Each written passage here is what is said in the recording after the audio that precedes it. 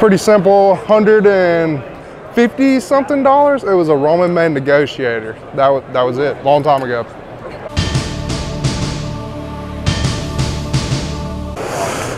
I don't know, man. There's not much said. I'm trying to think. Like Jesse Wiggins, I guess I sit by him a bunch, and it's like, how'd you do today? That's all he says. So that's all you ever hear. I've been in the line by Dean Rojas a lot. I don't know if he's like mega and too good to talk to me or what. But he's saying, "Hey, Dean, how'd you do today?"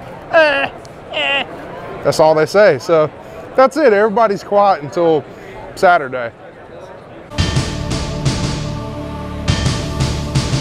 All right, you're gonna love this. So the first concert I ever went to, don't laugh at me now, was Def Leppard. That was it. Went with a couple buddies.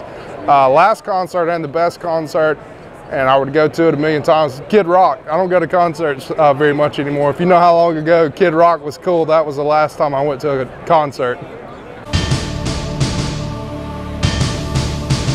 Yeah, my wife gets these little snow cone, like little waffle bowl things, little French vanilla, and she throws a few strawberries on top. That's about it. I'm pretty simple. Russ Lane, without a doubt. He's always, is this PG or R? I don't know. Either way, Russ always like, Magga, get your together.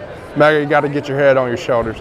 Magga, just do what you do. That's, you know, it's one thing after another. So Russ would definitely make a good life coach.